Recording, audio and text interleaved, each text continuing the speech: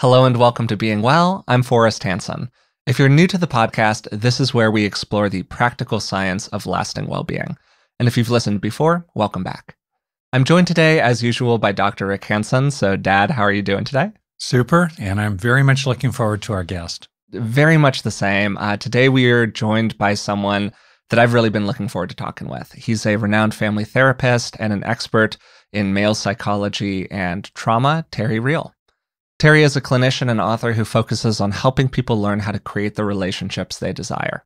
He developed the Relational Life Therapy Framework, founded the Relational Life Institute, and over the years has trained thousands of mental health professionals in those approaches.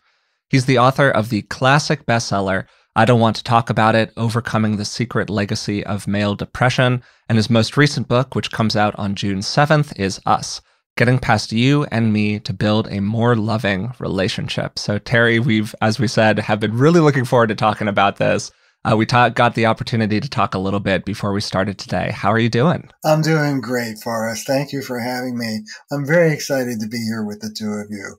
And let me just say, as a specialist in male psychology, it's beautiful to see a father and son working together, and not just working together, but by all appearances getting along.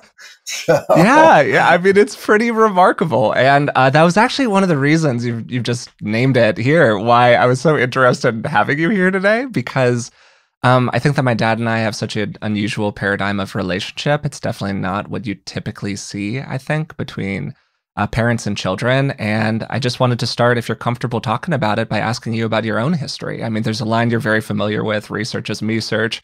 And it really feels like your experiences growing up inform so much of the work that you've shared with people over time. Yeah, it really has. The essence of my work, and I will talk about my own origins, my work in my own life has been about transformation. Transforming the legacy, the cards that you were dealt,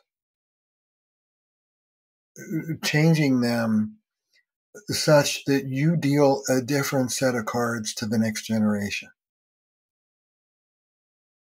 My dad, as I wrote about, the first book, I Don't Want to Talk About It, is about a third autobiographical, about my own depression and my own violent, depressed father.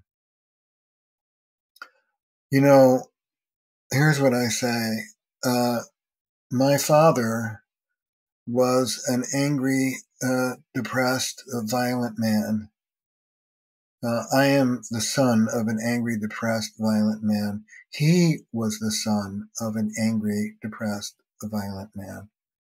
I have two children now, 31, 34, two boys, and they do not say that. And that is one of the great achievements of my lifetime. So I became a therapist. I tease and say I started my role as a family therapist about the age 4, trying to regulate my out-of-control parents to stay alive. I got into therapy, I think, literally to garner the skills I needed to have the conversation that I needed with my father so that I could understand him and not become him. And I haven't. And I think that the legacy of my own trauma and my caretaking for my dad, trauma is almost always boundaryless. By definition, there's an invasion of somebody's boundaries and there's fusion. And children wind up, A, blaming themselves, and B, having a hyper-empathic connection to the perpetrator. I remember very clearly being quite young, and as my father would be raging, even beating me at times, I felt sorry for him. My heart broke for him, even as a young boy. And coming out of that glue, that enmeshment, and not pursuing the legacy that was my default. That's been my life's work. Mm. Well, I think it completely comes through in your writing and in your work. And you just named so many different things that I would love to talk with you about during this conversation. Like you put a stake in so many different countries there as you were kind of doing the description. One thing that really stood out to me, and I hope stood out to people who are listening as well, is when you talked about you started your therapeutic journey at the age of 4, when you were learning how to regulate up to your parents. You had to acquire key skills by which you regulated their dysregulated impulses. And that's a feature that you often see in trauma cycles and in trauma patterns inside of families. And I think that that might be something that people listening to have their own personal experience with if they come from a dysfunctional family. So I'd love it if you just took a second to explain kind of how that works. It goes back to good old Alice Miller, the drama of the gifted Yeah, child. totally. Everybody knows the title, but people forget what the gift is. The gifted child is not that you're super brilliant. The gift of a child who is raised in trauma is the gift of high EQ, high emotional sensitivity, because you need that social sensitivity in order to do what you need to do to try and stabilize these giant, unstable people that you're completely dependent upon. And so it is a gift to be able to read that. It's a gift that women have in our culture more than men generally. And whenever I make these broad statements, we all know they're broad general statements, and there's lots of variation, so that's a given. And it was really Jean Baker Miller, the great feminist psychologist, who said, the gift of sensitivity that women are much praised for is a gift shared by all marginalized people, because you have to, whether it's African Americans or Jews or women or traumatized children, you develop extraordinary sensitivity because you're at the mercy of people who you're in the power of, and so you learn to manage up. I learned to manage up at 4 or 5 years old. And I can do better as a therapist than I was able to do as a 4-year-old. Thankfully. Well, I'm glad to hear that, Terry. One of the things that you mentioned pretty early on in the book that you're kind of speaking to here is this idea of an adaptive child, or the adaptive child response, which is something that we kind of have inside of ourselves. And you contrast that with this idea of the wise adult. Yes. And I would love it if you could use this as a gateway into talking about those. Yeah, well, I'm sure your dad has a lot to say about this because it's really rooted in neurobiology. Yeah, totally. What we know, and Rick, I'm nervous talking about the brain in front of an expert like you, so feel free to correct me. But we know is that the autonomic nervous system scans the body 4 times a second. Am I safe? Am I safe? Am I safe? Am I safe? And if the answer is yes, I feel safe, then we say seated in the prefrontal cortex, what I call the wise adult part of us, the part of us that is here and now, thoughtful, able to make deliberate decisions, the adult part of us.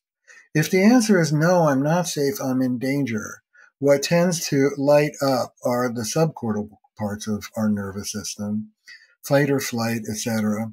And we lose that thoughtful adult, and we move into a trauma-saturated, triggered, automatic, knee-jerk kind of response.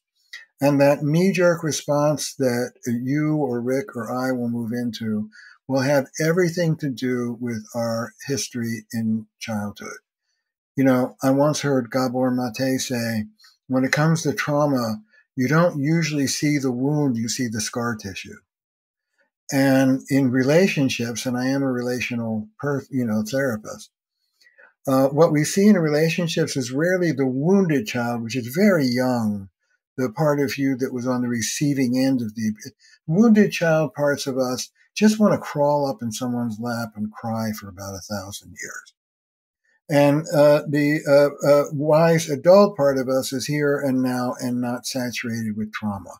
Between these two is an older, immature part of us that I call the adaptive child part of us. I got that from Pia Mellody, one of my great mentors. And the adaptive child part of us is how you contorted yourself to become what Pia calls a kid's version of an adult. You're an immature version of what an adult looks like based on whatever you had at hand under the circumstances. I have a saying, show me the thumbprint and I'll tell you about the thumb. So, for example, I had a guy, I described him in the book. He was the master of evasion. You know, he's the kind of guy you say, oh, the sky is blue. You go, well, aquamarine, maybe, you know, whatever you gave him, he wasn't gonna bite. And after about 4 rounds of this, I looked at him and I said, who tried to control you growing up? Now, it seems like therapeutic genius, but it's very simple. If his adaptation is to evade, there's someone on the other end of that. It's always relational. The evasion is on my side of the seesaw. What was on the other side of that seesaw? And of course, he had a very controlling father, and he learned to evade. Good for you. I teach my students to always be respectful of the exquisite intelligence of the adaptive child. But I have a saying, adaptive then, maladaptive now. The same guy who learned to evade, I think it's one of the first stories in the book, learned to evade his father, became a chronic liar and was on the brink of divorce when he came to see me. So the very things that kept him sane and whole and alive as a kid were screwing up his personal life as an adult. Yeah, I wonder if I could just build on that in 2 ways. And the neurobiology part, you know very well and very deeply.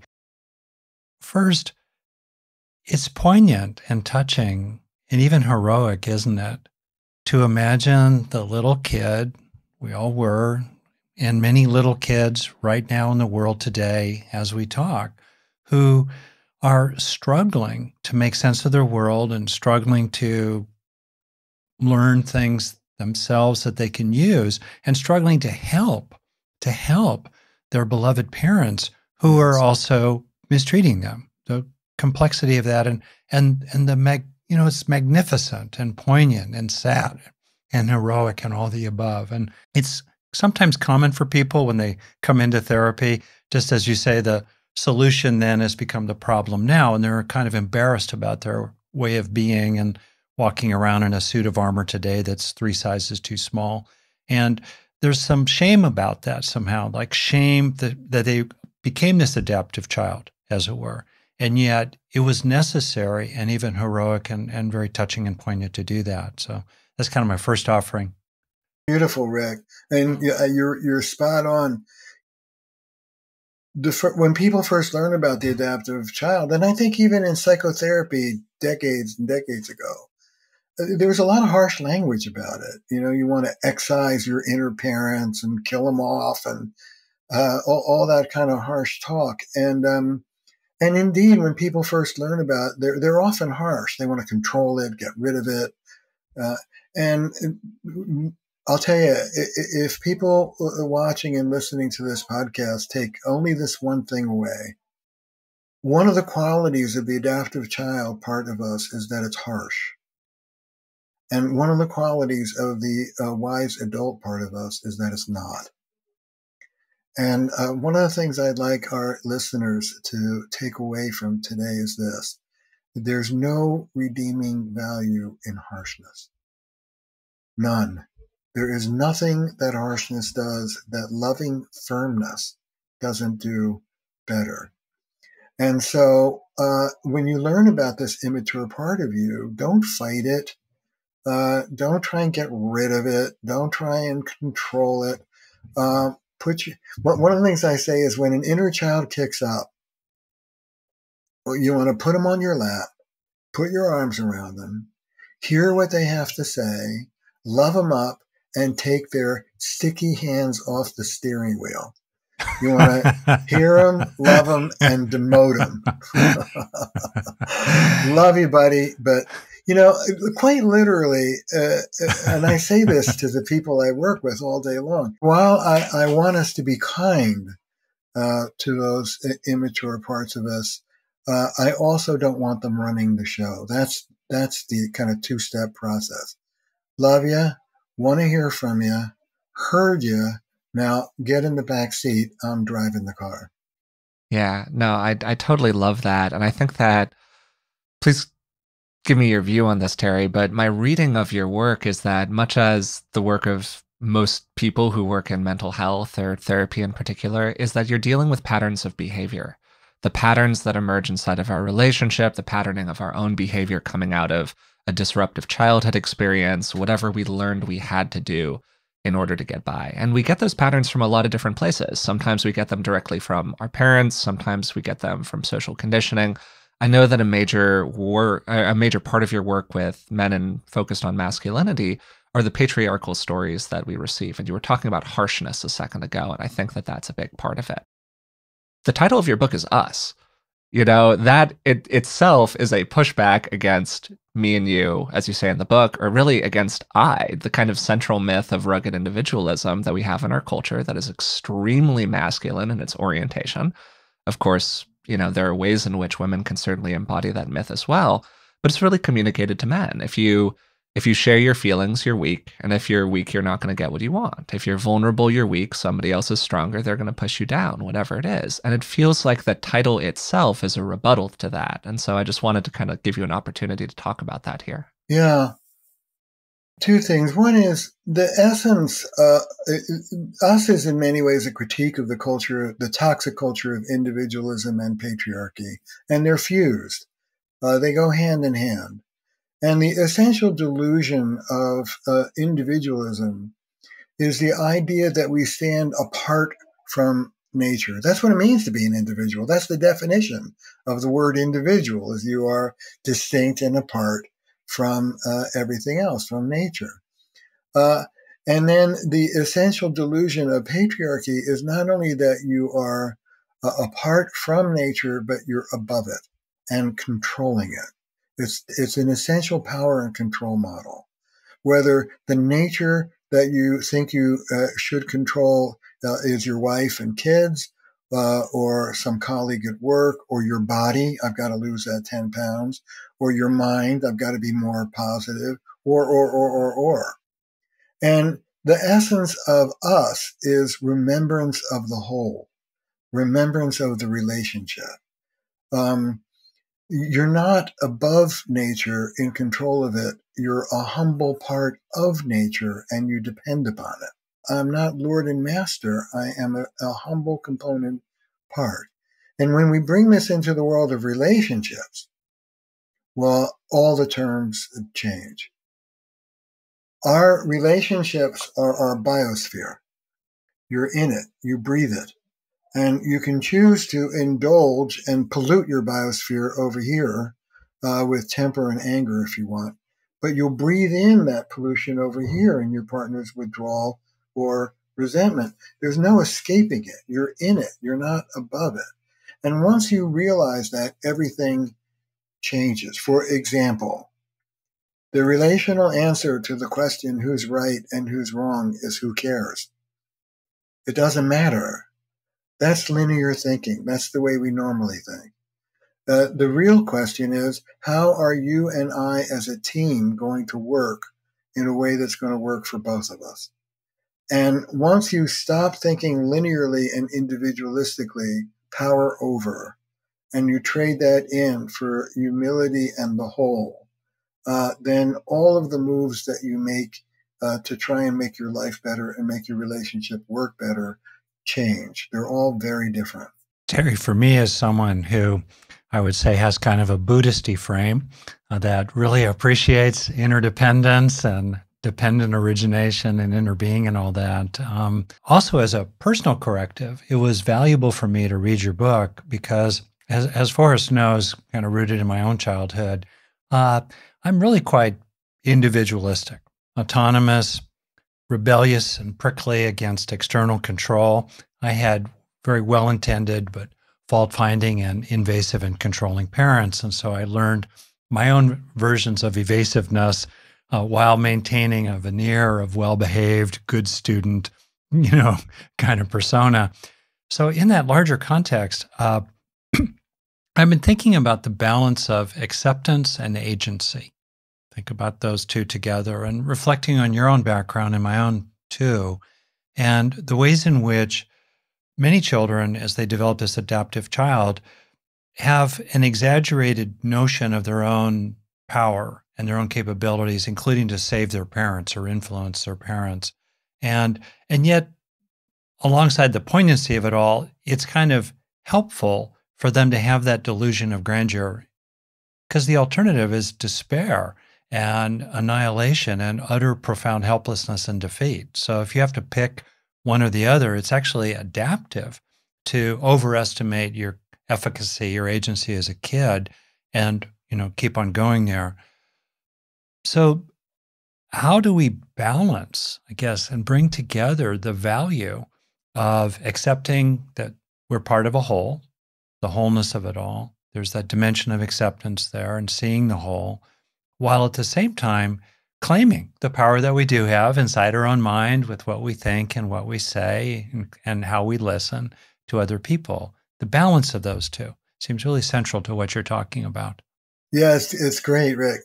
My pal and colleague Carol Gilligan has a wonderful phrase. She says, there's no relationship without voice, and there's no voice without relationship. And so it's both. And one of the things I say in the book is, look, I don't say there's no such thing as an individual. I say there's no such thing as an individual out of context, out of relational context.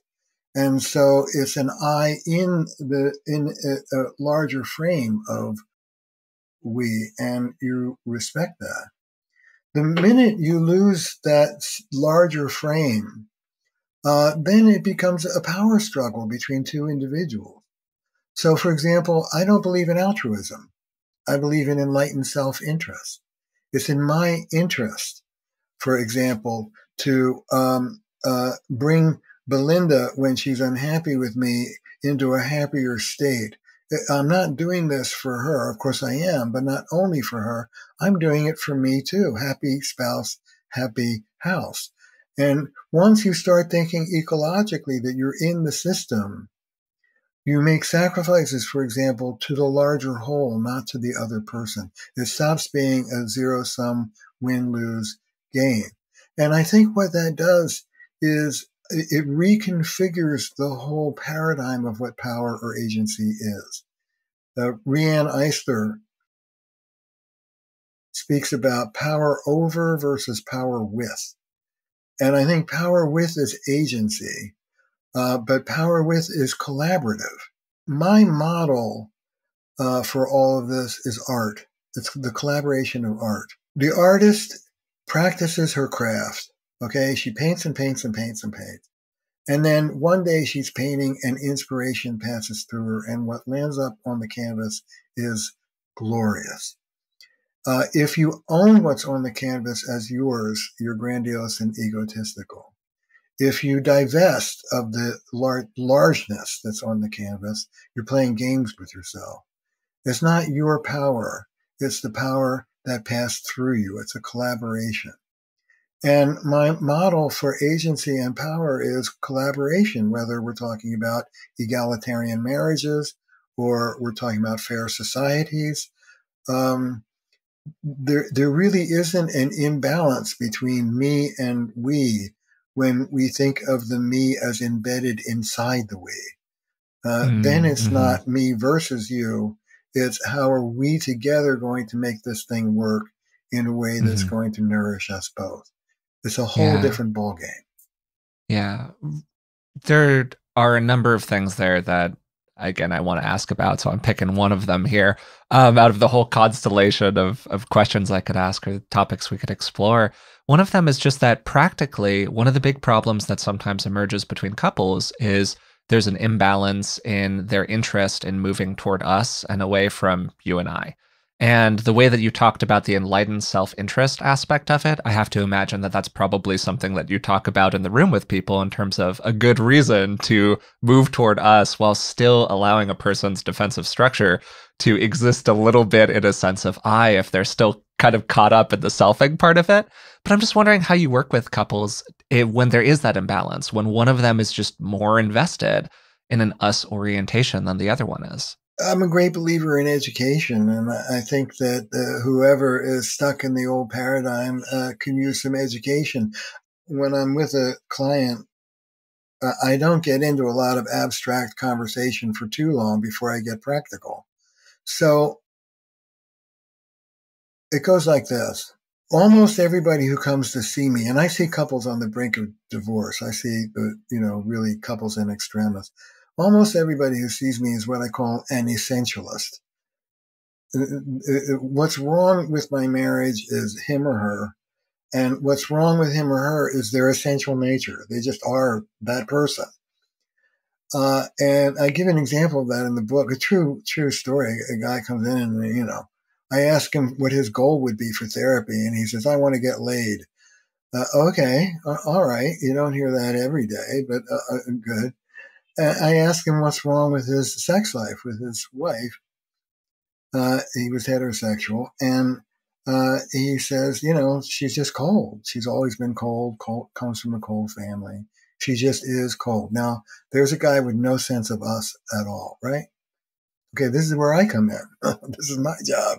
I bring in the wife, and I say, what's with your sex life? And she goes, who would want to have sex with him? He's a terrible lover, won't deal with it. Every time I try and talk about my needs or his problems, he just gets mad and shuts me off. The hell with it. I bring back, we'll call him Harry. I'll bring back Harry, and I say to him, Harry, I've got great news for you. This is a solvable problem, yes. You have something to do with this. Totally. And so I rarely get into abstract sort of conversations with people who are arguing with me. What I try and do is show them how thinking relationally, systemically will be useful to them.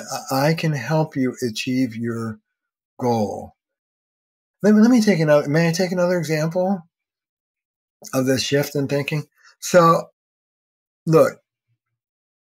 When faced with a partner who is unhappy with us, almost all of us revert to two orientations.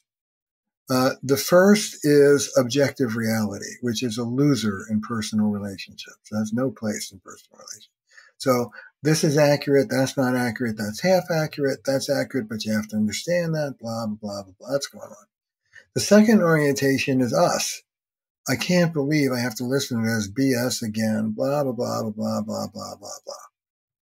So I'm sitting with Bill, and he goes to those two orientations, no us at all me and you. And I say to him, listen, I explain what the two orientations are. And I say, this is what I want you to try. Trade those in and replace it with this. And those listening, I want them to take this down. Compassionate curiosity about your partner's subjective experience.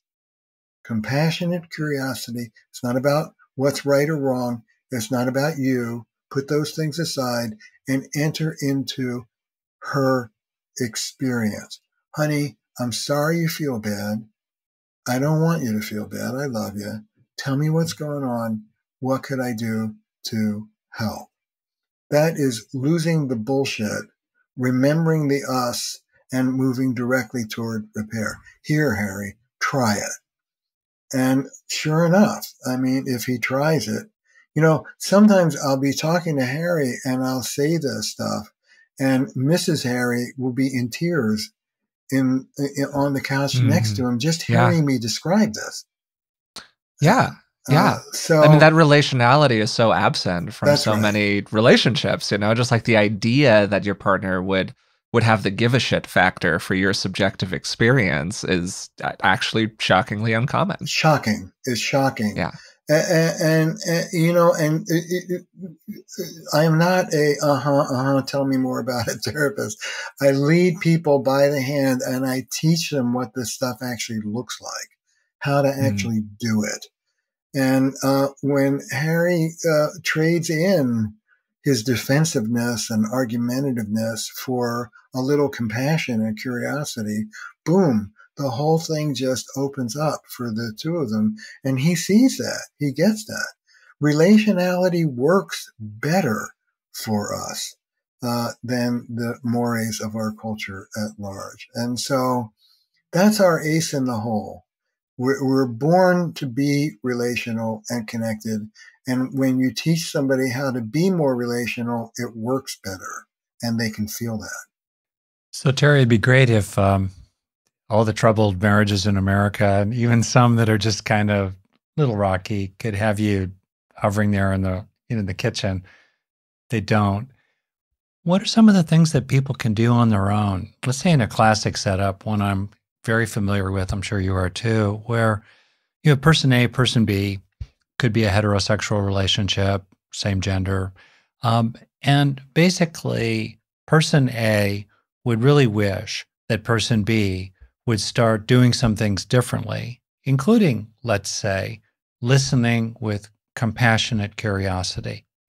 That's kind of on the table. Often, my first book was about the long-term care and support of mothers embedded in their own relationships, and pretty familiar with that territory. When partners become parents, and very classically, there's a breakdown of teamwork that tends to fall on gender lines in which the male partner is really not doing their share of housework, childcare, and other kinds of things, whether or not the mother is drawing a paycheck at the time. Just that's not even relevant to it. So there are serious inequities there. So you're in a situation where A is really asking for something from B. What do you think are some of the skillful ways within a relational frame that A could do that without having a couples counselor? Great. I generally say there are three phases to getting more of what you want. The first I call daring to rock the boat. This is getting their attention. And that can be fairly assertive. Look, pal, this is really important to me. I am overwhelmed with the housework and I really need your help. I don't want to walk around in a state of resentment all the time. And this sucks for both of us. So I'm really going to ask you to please help out. Please, please, please. This is important to me. So you have to stand up for yourself. And I want to double back on that. And I have some more to say about how to do that. The second phase is once your partner is listening to you, once they're trying, help them. Don't stand there with your arms folded and tap your foot and go, yeah. Roll up your sleeves and, okay, so here's a list of the 43 things around the house that I do. Here are the 3 things you do. What would you like to take off my list and put on you? Help them out. Work like a team. Don't just sort of stand there and yell at them to do it better. Teach them what doing it better would look like. And then the third phase is I call making it worth their while, which is I teach people in general and women in particular to celebrate the glass 15% full. It was only 10% full last week. And this is great. What do we need to get it up to 20? So often when partner B starts to try to please partner A, what they get is cut off at the knees. You're not doing it right. The old homeostasis reasserts itself. You're not doing it right. Too little, too late. You did it, but you did it wrong. And my personal favorite, Rick, you're only doing this because I told you to. That's a real win for everybody. Yeah, right. I'm trying to please you. Shoot me. So these are the 3 phases. Be assertive and have voice. Make it clear that you mean business. when you do have their attention, break it down and teach them what being right would look like for you.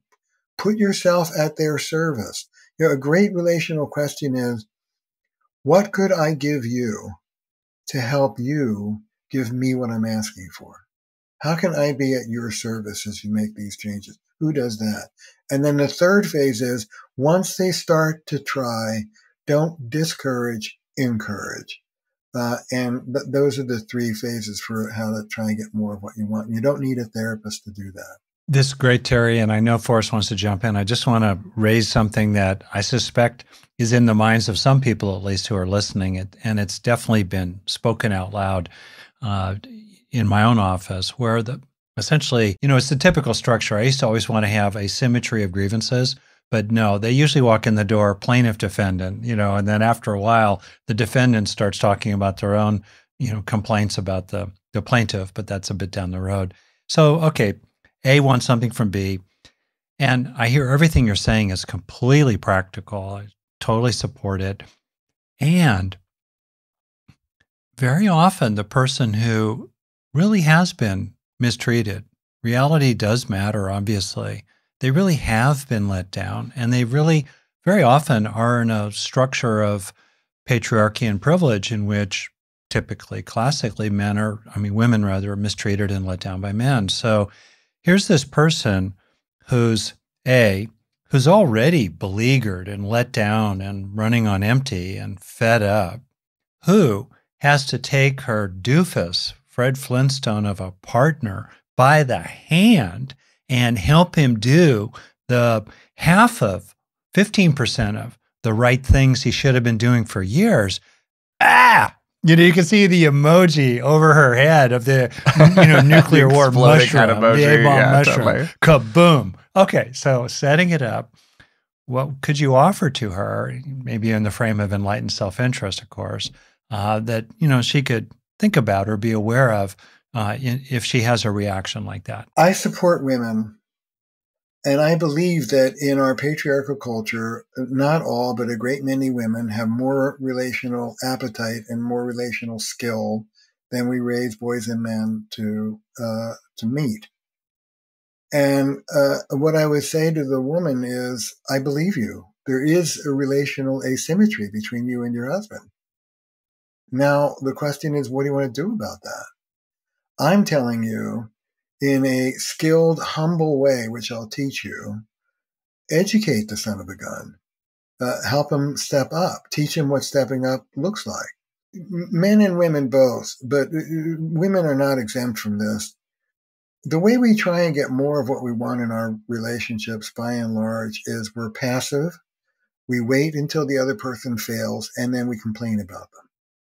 And that's about the worst behavioral modification program I've ever heard of. And so what I teach women is to be proactive and work up front, to proactively go after what you want. And yes, it's unfair. It's really unfair. You shouldn't have to work this hard. And if you were married to you wouldn't have to, but unfortunately you're not. So let's deal with what's really on the ground here. And in the best of all possible worlds, the man would come to the table and just know these things. But that's very tied into what I call the Cinderella myth. My perfect lover should just know what I want and deliver it for me. I like to say Cinderella is dead. Prince Charming probably just got out of rehab. And if you want it, you're going to have to roll up your sleeves and fight for it. That's how it is in this world. Is it fair? No. Will it work and get you more of what you want? Yes. Choose your poison. It's not my life, it's yours. But if I were you, I'd rather work with the guy than yell at him for failing. Mm. So we're talking right now about some of the traditional patterns that you see, again, traditionally between men and women and heterosexual couples. And I'm not an expert in this territory at all, but I have to imagine that there's some patterning that emerges in same-gendered couples or non-binary couples. And one of the things that I've heard you talk about in your work in the past, Terry, is how there's this classic kind of movement which again is sort of a form of patriarchal patterning in our relationships, where men move toward being outwardly strong, individualistic, high achieving, successful. And that this is contrasted with this inward shaming, where we don't feel like we've grabbed the brass ring, we haven't achieved everything we wanted to achieve in life, whatever. And then there's this movement for women often into outwardly accommodating because they were taught to fit in and be pretty and be nice and not rock the boat and all of those things. And then a kind of inward resentment that builds inside of them because they've been taught to be accommodating and not rock the boat and all of these things. So these grievances pile up that they feel like they can't effectively express. Both are really understandable. And obviously you put the two of them together and you got yourself a huge problem because you have this like outwardly strong, dominant man who inwardly is filled with shame and this kind of like outwardly passive, accommodating woman who just has the grievances pile up over time. I have to imagine this is a paradigm that's walked into your office like 10,000 times. Forrest, I call this the couple you describe as America's power couple. An outwardly grandiose, successful man, inwardly haunted by shame, coupled with an outwardly accommodating, inwardly resentful woman. That's America's success couple. They will do very well in the world and hate each other's guts in the living room and bedroom. Yeah, those are the couples I treat. That's my beat. There's no kind of tidy way to ask this question because it's such a big question, but I'm wondering how you particularly, because a lot of your focus, again, men and masculinity, is on working with guys with kind of unpatterning around this. When we say shame in this context, like what are we really talking about? What are the shameful experiences? And then how do you start helping people to work with those experiences? First of all, I want to say something more about the women and please, my counsel for women with these tough guys. What happens with a lot of women, and I may get into a boatload of trouble with this, but a woman will eat it and eat it and eat it and eat it. And then one day the poor guy leaves the jar off the mayonnaise and 20 years worth of resentment comes pouring out. When women do finally speak, often they're as harsh as men are. They shift from the quote unquote feminine side of the equation to the masculine side of the equation. And nobody can listen to them when they finally do find their voice. So one of the things I say is that moving men and women and non-binary folks beyond into intimacy is synonymous with moving them out of patriarchy. Let me dive into that a little with women. When women move from the accommodating voiceless position to the Katie bar the door, I am woman, hear me roar, sort of, empowered position. I call it individual empowerment versus relational empowerment. They just shift from the feminine to the masculine in the traditional setup. It's what family therapy would call first order change. It's a rearrangement of the furniture. I want to blow up the whole binary. And so under patriarchy, this is the point I make over and over again. Under patriarchy, you can either be connected or you can be powerful, but you can't be both at the same time. You can either be connected, affiliative, accommodating, quote unquote feminine, or you can be agentic, competent, aggressive, quote unquote masculine. But because power is power over, when you move into power, you break connection by definition. So let's redefine power. And what I am teaching both disempowered men, but certainly women in my office, is what I call soft power or loving power. And loving power is a way of being fully a voice, standing up for yourself and cherishing your partner and cherishing the relationship in the same breath. And I think it's brand new. I think it breaks the back of patriarchy. So it's the difference between saying, Forrest, I don't like how you're talking to me. Talk differently or this is over. Or saying, Forrest, I want to hear what you have to say. Could you tone it down so that I could listen to it? Two different ways of saying the same thing. But one is standing up for my rights as an individual, and the other is standing up for us as a relationship. And you can be fully powerful and cherishing of the relationship in the same breath. And doing that moves us beyond individualism and patriarchy. It's brand new territory. I love you, honey. State your intention. I love you, honey. I want to be close to you. When you call me an F and B word, that pushes me to the other side of the room. Could you apologize for that so I can feel close to you again? Who the hell talks like that? Only somebody who's been trained. But you can be fully empowered and loving and cherishing of the relationship all at the same time. We don't know how to do that in this culture. We have to be taught. Yeah. Yeah. No, I mean, there's a huge psychoeducation aspect to it, or a behavioral education aspect to it, it feels like, which is definitely central to what you've been talking about throughout this conversation, knowing better ways of engaging these different paradigms and patterns of behavior with other people. I do want to ask you if you're open to talking about it, about that shame aspect of it, because I do think that just using myself as an example, why not? Like, I think that we've internalized so many stories about what it means to be successful. And you're totally right that as we move more and more into a traditionally masculine architecture, a patriarchal structure, to be connected is to be vulnerable because you're dependent on something other than yourself. And I mean, it was totally the focus of your first book, how depression can arise, that this depression that is tamped down out of this deep inner feeling of shame that goes unexpressed in the culture. So you did a lot of very interesting work on rates of diagnosis for men versus women with depression, which we know to be true. Like, women are diagnosed at a much higher rate than men are still today. But once you normalize for a variety of behavioral problems, all the rates become the same. So what we're seeing is that the behavior issue is just being acted out through a different vertical rather than through what we traditionally diagnose as depressive behavior. So that's a little inside baseball. But the roots of that are the shame that you're talking about. And so I would just love to hear from you, like, what are those shame experiences that are so core for people? And then how do you start working with people around them? Our culture is built on unhealthy self-esteem.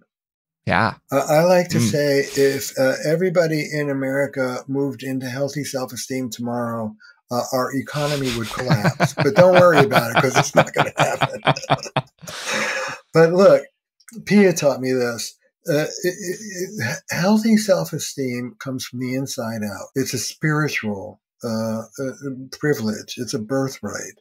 And we understand this in principle. It's the bulwark of democracy. No one above, no one below.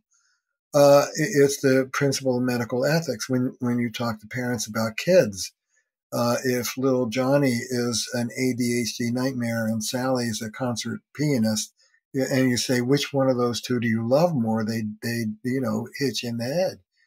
It's irrelevant. It's not what you do, it's who you are. And our essential dignity and worth as human beings cannot be added to, it cannot be subtracted from. It is yours as a birthright because you're breathing. You cannot, in the book, I call it, and much of the book is about this, I call this the great lie. The lie that one human being could be superior or inferior to another, to say nothing of groups or races and all that extension. Anyway, men are universally haunted by shame. We are not taught healthy self-esteem, which is ours as a birthright from the inside out. We're taught that we have to earn our worth. I call this the Icarus myth, that we have to go out, we have to leave our families and our partners and go off and prove that we're worthy of love. You know, I deal with guys who are working 80 hours, 90 hours a week to prove themselves worthy of love. Meanwhile, their wives and kids are sitting home going, where's dad? We're like, we miss him. Like, you don't have to earn anything. It's craziness. But we have three forms of outside-in self-esteem that our culture runs on. The first, which is the biggest for men, is performance-based esteem. I have worth because of what I can do. I can close this sale. I can give my wife an orgasm. I can whatever. What women often don't appreciate is how fragile that is. I mean, we talk about the fragile male ego, and I think that's what that means. You're only as good as your last game. There's always somebody warming up, ready to eat your lunch, and it is as secure as, a balloon in the wind. Performance-based esteem is what most men live off of. Attribute-based esteem is the other one. You have worth because of what you have. Our whole economy is based on buy this Toyota and be a person of distinction, be special. And then the third one is other-based esteem. I have worth because you think I have worth, which is a big one for women. These are all outside-in forms of what the great addiction specialist Ed Hanson used to call our self-esteem prosthesis, our self-esteem dialysis machines. Score a good day on the stock market and feel good about yourself. None of that matters. And so I teach the men and women and non-binary folks that I work with what healthy self-esteem looks like. The other way of describing it is that healthy self-esteem is being able to hold yourself warmly, tenderly, in the face of your human screw-ups and imperfections. And who in our culture emerges from our families with that? But you can learn it. You can learn to be forgiving of yourself, tender of yourself, even when you screw up. It's a practice that you can begin to use. You replace harshness with tenderness as you acknowledge you feel bad about your bad behavior, but you don't take yourself apart as a human being. These are all ways of combating the shame that we live with. And the other thing to say about men and shame is all men live under the patriarchal myth that we are above nature and we're in control. And it's a lie. And so all of us are huffing and puffing on the hamster wheel, trying to pretend that we're real men and that we're in control, when in fact it's a lie. I say running away from our human vulnerabilities is like trying to run away from your own rectum. It has a way of following you wherever you go. And so shame is chronic for men because we're all trying to live up to some image which has nothing to do with who we are as human beings. This is all deeply profound. And I think about some of the Alice Miller material that you're very familiar with about the manic defense against depression, the grandiose defense against shame, the ways in which very often what we present to the world is actually the opposite of what we feel or fear ourselves to be deep down. And one way to get at what people feel deep down or fear that they'll feel is to think about what essentially is the inverse of the act they're presenting to the world. Familiar notions for you.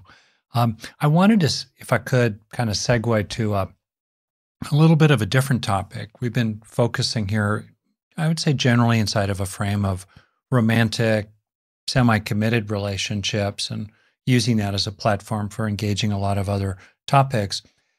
What about situations that are not so much about a romantic relationship? You're dealing with people at work, you're dealing with relatives, sometimes there are estrangements in family systems, these days increasingly over politics, as well as, more traditional issues. What can a person do who, let's say, has sincerely really tried to work the us frame with another person and has been reasonably skillful on their own part to try to help things be better? Maybe it's divorced parents who are needing to co-parent children and their major differences of opinion. What can a person do when they finally get to, in effect, the end of the road where they've tried? They really have. They really have walked the we talk. They really have been reasonably honorable and effective in what they've done. And they're just dealing with someone who ain't going to budge. In fact, someone who, if anything, is going to attack and punish the possibility of a us frame for the relationship. So do you have any suggestions for that kind of situation?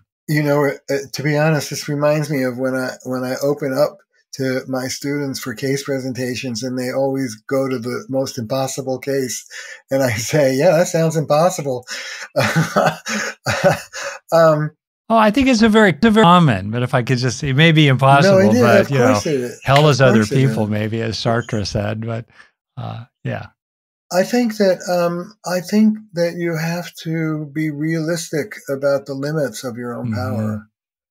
And if you're trying to form a relationship with someone who rides in the one up, for example, and looks down their nose at you and just won't stop being contemptuous or whatever, if you're stuck with them, you try and make the best of it. Now, let's not talk about politics.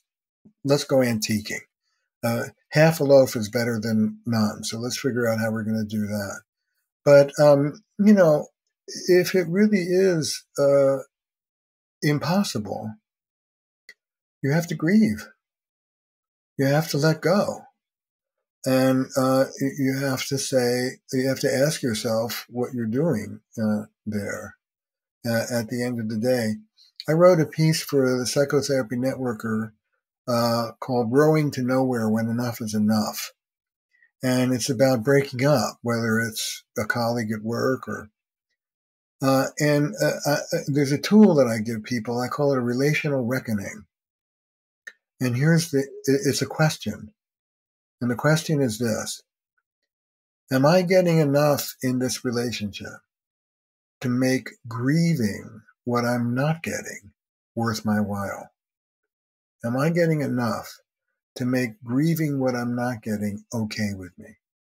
And if the answer is yes, you're a right wing, blah, blah, blah, and I'm a Massachusetts liberal, and, let's not talk about vaccines. But man, we can talk baseball, and we love our kids, and let's go out and have a beer. Then I grieve what I'm not going to get from you, and I embrace what I am. If the answer is no, it's not enough to make it worth my while, then you're done. And it's time to extricate yourself from the situation and take care of yourself. So there's a little tool to discriminate where you are in those circumstances. But don't ask me how to control the other person, because the answer is damned if I know. The notion of unilateral virtue, for that you do what's right for its own sake, and the notion of the kind of 80-20 rule that, sure, exercise some kind of influence about trying to help your colleague at work or your brother-in-law or your spouse in various ways, but put the bulk of your attention, the other 80%, on how you yourself can be a more honorable, effective, responsible, decent, so forth kind of person. I have a name for that. I call it relational integrity. Yeah. And we all have to do that. Let's go back to personal relationships. On Thursday at 3:00, I'm in my wise adult, and you're in your adaptive child, and I'm being really sweet and compassionate, and you're being a total jerk. What I teach people in that moment is what I call micro disappointment. The key in micro disappointment is keeping it micro and not escalating from there to he never, he always, he's such a. So there's a lot of that. And relational integrity is, if I behave well and you behave well, that's a great day for everybody. If I behave well and you're in your adaptive child and you're a 4-star jerk, and I don't jump in the mud pit with you, but I continue to hold on to my skill and integrity, that's not a good day for you. It's a mixed day for us. It's a great day for me. And so I agree with you. The focus is on my relational practice and how well I'm doing, not the result. Yeah, Forrest and I also have had the notion of shrinking or resizing a relationship to the scale that's actually in proportion to the underlying causes and conditions that make it healthy. And just like you said in your example, you can't talk about politics, but we can sure go deep about baseball. So in effect, you end up with imagining the initial scope of possibility of a relationship like a big circle. And then things happen. Oh, can't talk about politics, going to carve that out. Oh, one date was enough for you. No more kissing. We're not going down that road. You carve that out. And then a little later you learn, oh, never loan you money because I'm never going to get it back. You carve that out. You end up with something that looks a little bit like an amoeba. It's more like a blob. It's the blob theory of relationships, but it's resized to its healthy foundation. So then it becomes sustainable. And a person can do that resizing on their own. They don't need the, approval or cooperation of the other person. Yeah, I talk about concentric circles. The people in my closest concentric circle have it all. Yeah. They can go anywhere with me. And then I have friends, I go to the movies with. They wouldn't know a feeling if it fell from the sky, but they're fun to be around. They're not my closest friends. They're further out. But I treasure them for what they have. And that's my version of what you're talking about. Yeah. Yeah. It feels like what is sort of a current underneath everything that we're talking about here is just trust, the notion of trust. Like, can I trust you inside of this relationship or not? One of the things that we were just talking about earlier in general is, okay, you've got somebody who's behaving a little bit better inside of a relationship, and that person, for the 10,000th time, goes to their spouse with some loving correction of one kind or another. They feel like there's a major imbalance in between who's doing more, who's doing less, all of that good stuff. It takes a certain amount of gumption to go once more into the breach if you feel like you can't trust that the other person's going to be super responsive to your request. I'm sure that there are a lot of people listening right now who are like, yeah, this all sounds nice, but I don't know if I can really trust my partner. And sometimes when walks into the office, a lot of the time when walks into the office, I would imagine, are relationships where there's been a major breach of trust. Of one form or the other. Somebody, in the classic example, somebody's cheated on somebody else. But often this takes a lot of smaller forms of somebody has just said 10,000 times, yeah, I'm going to correct this behavior, and they never do. Sometimes it's really authentic that somebody wants to change, and they come in and they're like, I want to change, but trust has been broken in the past. How do you help people kind of repair that or reconcile that inside of a partnership, assuming that they want to stay in it? The issue isn't what's happened in the past. The issue is what's going to happen in the next 5 minutes. In terms of the therapist listening to this, I believe that we as a three-person system have resources that you as a two-person system didn't have. And one of the things about relational life therapy, which we're known for, is we're not neutral. We take sides. Well, we do, and we side with the disempowered one. We throw our weight behind empowering the disempowered one to stand up. And we as therapists have a hand to play in that. So it's our job to help people have the courage to stand up for what's right, and help the superior, entitled, grandiose one to come down. And to teach the grandiose one that it's in your interest to come down from these privileges. And that takes some skill. You're not doing this to please your partner. You're doing this because it's in your interest to come down from that and be more relational. You can have your way, or you can have a happy marriage. Which would you prefer? So this is where, if someone's stuck in that disempowered position, and the other person just bullies them or stonewalls them or in some ways won't listen to them, that's a red flag that says you need help. And I gotta say, many therapists will take the disempowered one and throw them right under the bus. Well, that's your opinion. And sir, what is your opinion? No, we don't do that. You know what? You're getting a raw deal. What do you want to do about that? And what are you going to do when he or she stands up to you and does that? We accentuate the negative consequences for the person in the superior position. It goes back to motivation. I heard you speaking about that, Rick, in a talk you gave earlier. I was listening to it earlier today, that we therapists are motivators. One of the things about grandiosity as opposed to shame, and as a field, we've done a terrible job of helping people come down from grandiosity, is grandiosity does not motivate you to get out of grandiosity. Grandiosity feels good. It feels good to get your way. It feels good to haul off and yell at somebody. It feels good to have an affair and cheat on somebody. That's why we do it.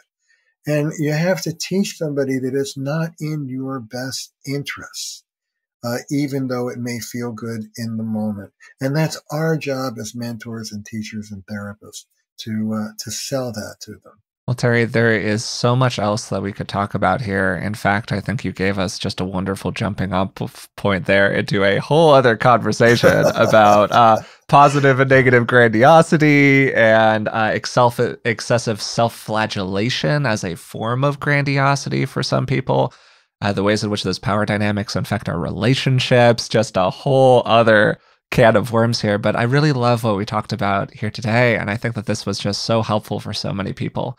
So thank you so much for taking the time to do this with us. I totally enjoyed it. Oh, thank you. Thank you both. And it's a great joy. I love this interview. I love this conversation with the two of you. And I just want to tell you, I feel enormously respected and seen and appreciated by you both. So it's a great pleasure to be here.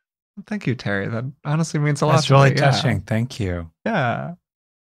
Today we had such a rich and deep conversation with Terry Real, the author of the new book, Us, Getting Past You and Me to Build a More Loving Relationship, which comes out on June 7th. I began the conversation by asking Terry about his relationship with his father, a father that he described as violent and physically abusive.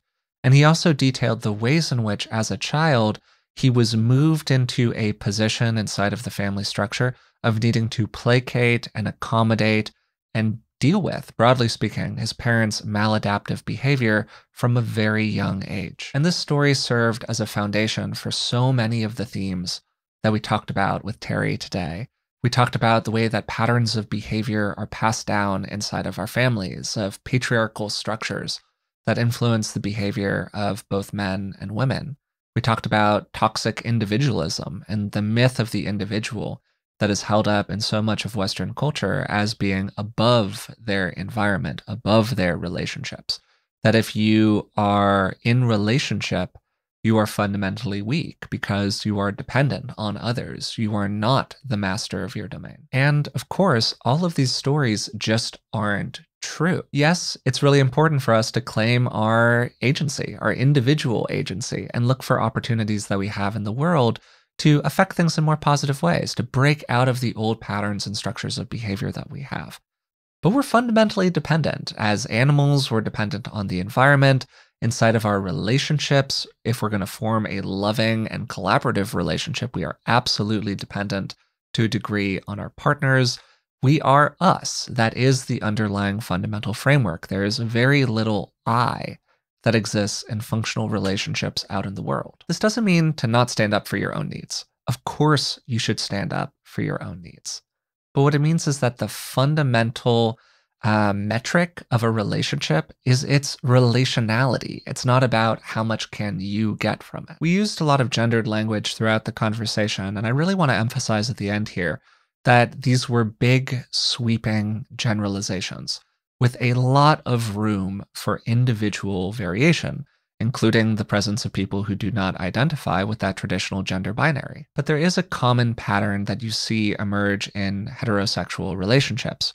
And we talked about it during this conversation, the movement of men into outwardly strong, high-performing, and, well, individualistic, but then inwardly haunted and shaming, painfully aware of all of the things that they haven't accomplished in our accomplishment-obsessed culture. And then alongside that, traditionally the movement of women into outwardly accommodating, nice, polite, caring, loving, and then inwardly resentful because they are not given the space in the culture to express their own needs and claim their own power. This is what Terry described as America's power couple.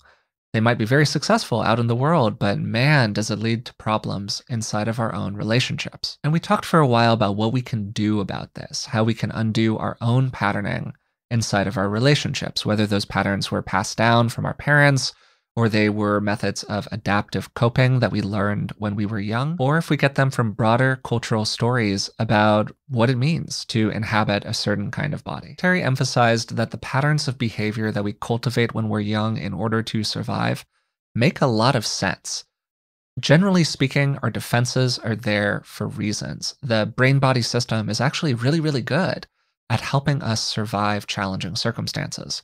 But those same behaviors that maybe were very useful back then tend to come with a lot of consequences these days. Those behaviors make up what Terry calls our adaptive child response, which he distinguishes from the wise adult. The wise adult exists in the here and now. The wounded child is perhaps the damage that was done to a person back then.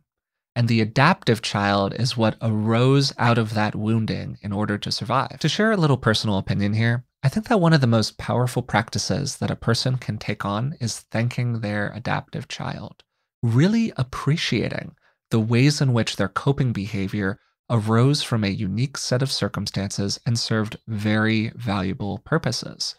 And then often, once we've thanked that adaptive child, once we've appreciated the value of the responses that we learned, this funny thing can start to happen where this space opens up and this relaxation around that defensive patterning can start to take place. I found it immensely helpful personally. Terry talked also about moving away from a kind of legalese attempting to determine the exact objective reality of what happened with your partner and moving toward more of a relational orientation, where the focus is not placed on what was objectively true.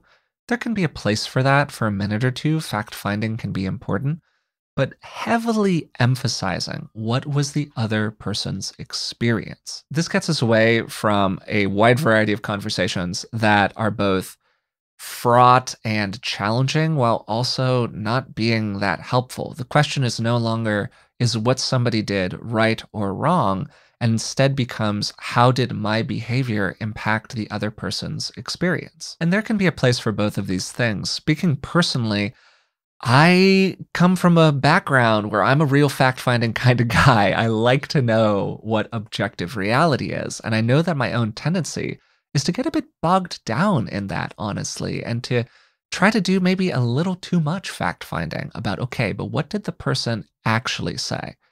When the truth is, I should be devoting the bulk of my attention to what was the other person's lived experience. So I can satisfy that impulse, I can begin in fact-finding, but I gotta have a timer running in my head, where after 10, 15 seconds, I need to move into, hey, what's the relational orientation here? What is my partner looking for? Whether they're a conversational partner or they're a romantic partner, doesn't really matter, a friend. What is my partner looking for in this moment? And how can I give more of that to them? And that just moves us out of I and into that us framework very, very rapidly. We talked about a lot during this conversation. This was a long summary, and I covered maybe half or 2/3 of what we spent our time talking about today. Terry's work is fantastic. I strongly recommend it to just about anyone. His classic book, I Don't Want to Talk About It, is one of my most frequently recommended and gifted books, particularly to male friends. And I would imagine that Us is probably going to be joining that. So if you'd like to learn more about Terry's book, I've included a number of links to it in the description of today's podcast. Also, if you've come this far and you are somehow not subscribed to the podcast, we'd really appreciate it if you would take a moment to subscribe to it through the platform of your choice, and maybe even leave a rating and a positive review. It really does help us out. Also, if you want to support the show in other ways, you can find us on Patreon. It's patreon.com/beingwellpodcast. And for the cost of just a couple dollars a month, you can support the show and you'll receive a bunch of bonuses in return. Things like transcripts of our conversations, ad-free versions of the episodes, and expanded notes, these very detailed show notes that I put together for every conversation that we record. That's it for today's episode. Until next time, thanks for listening.